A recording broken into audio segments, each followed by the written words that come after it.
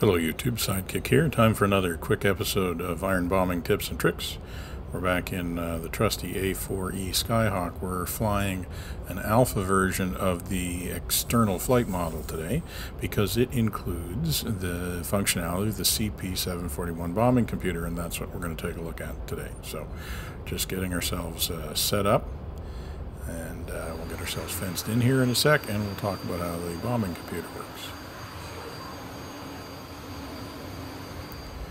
Okay, so we'll just get some things turned on. Get the HSI reading the nav computer. Definitely important to turn the radar to air to ground. If we're going to use the bombing computer, got to do that. Let's get fenced in. We're just carrying a load of Mark 82s on the 3 inside pylons, and we're going to drop them in pairs, so we're all set up there. So, as I said, this is an alpha version of the external flight model for the A-4E. The alpha version is not available anymore after the testing event this past Saturday, but the CP741 is a really interesting part of the EFM, and so the developers have said that I could make a video showing you how that functionality works.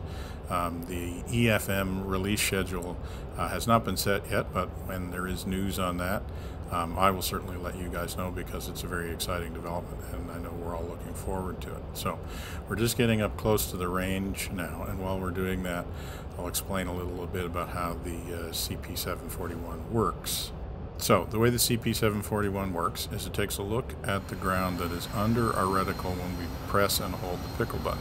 We can have the reticle depressed to any sight angle that we want. It's usually, I find it's helpful to have it depressed a little bit so you don't have to dive as steeply to designate the target. So once the target is designated, we will hold the pickle button, and the CP741 will begin calculating the range and comparing that to the flight characteristics of the bombs we're carrying, and it'll decide when to drop the bombs so that they will fly to the target. It won't do anything to correct for errors in attitude, though, so if we yaw off the target, then we will end up missing left or right, but it will ensure that the bombs fly the correct distance to hit the target, and it uses a bunch of things to do that, but particularly the air-to-ground radar. So it's important to have the radar switch to air-to-ground, set the reticle to any setting that you want, and roll in as normal. And what we're going to do is walk the reticle up to the target, press and hold the pickle button, and then pull up gently until the bombs release. So, same as usual, we do need to get ourselves lined up well and straight, wings level, and get the reticle up to the target and pickle, and pull up gently until the bombs go. The labs lights when you start pickling the target, and it goes out when the bombs are dropped, and you can see that we got, that's not bad, but I think we can do better than that. I think part of the issue was that I was not quite on the target. I think honestly I pickled a little bit late, and I don't think my wings were entirely level, so that's why we were a little bit to the right and a little bit long. So we'll go around, we'll give it another shot.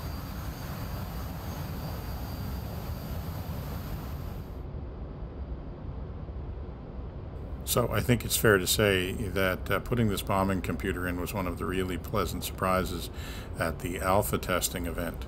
On Saturday, it adds a whole new dimension to flying the Skyhawk. I think all the work that went into it has been extremely worthwhile, along with all the other work that's gone to this EFM. It's really taken the Skyhawk to a new level, and I know I'm really excited to know when it's going to be made part of the official release. Hopefully that'll be soon.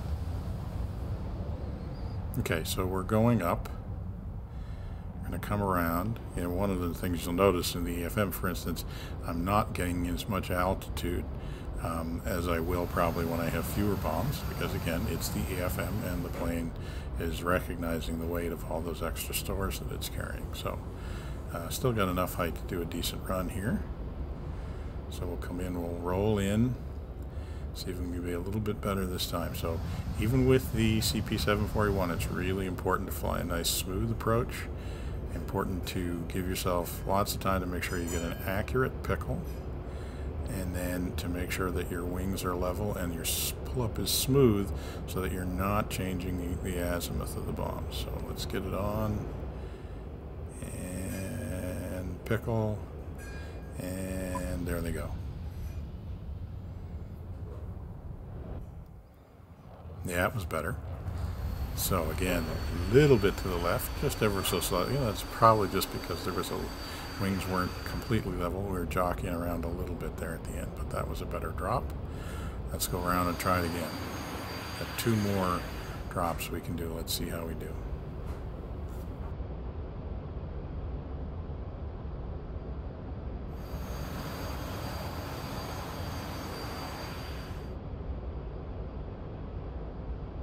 So by all means, if anybody who's watching this video participated in the alpha testing event and has some thoughts to share about using the CP741, please feel free to contribute them. We'll all get a chance to use it eventually, but anybody who has some experience, love to hear how you found using it when you had a chance.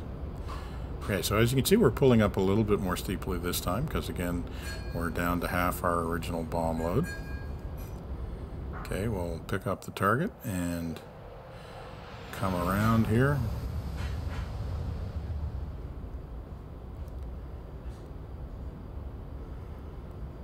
Okay, get ourselves straightened out a little bit. Getting a good spot for the roll in. Right about there. Let's roll it in.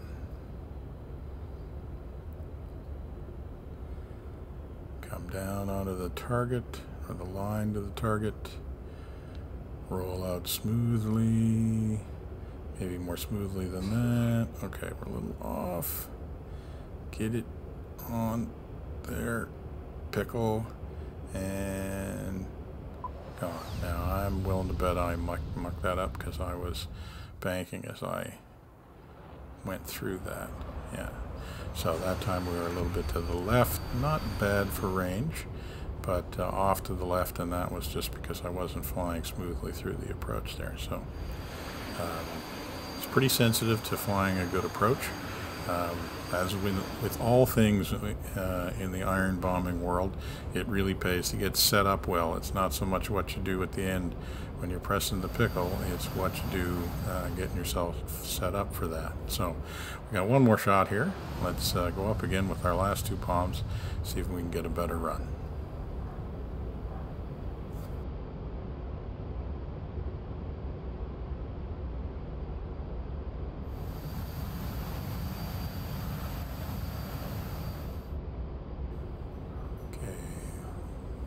That's looking pretty good. Let's take a look to pick up the target.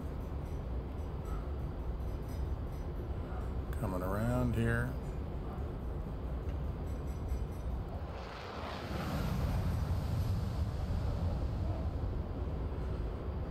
Level out just a little. Get ourselves in a good spot for the roll in. Okay, we gotta make sure we get lined up early. Don't want to be making a lot of late corrections. Don't want to be banking through the drop. So let's try and be smoother here. Try and get ourselves in a good spot. That's looking good. Now wait until we're over the target. And pickle, pull gently, and they're gone.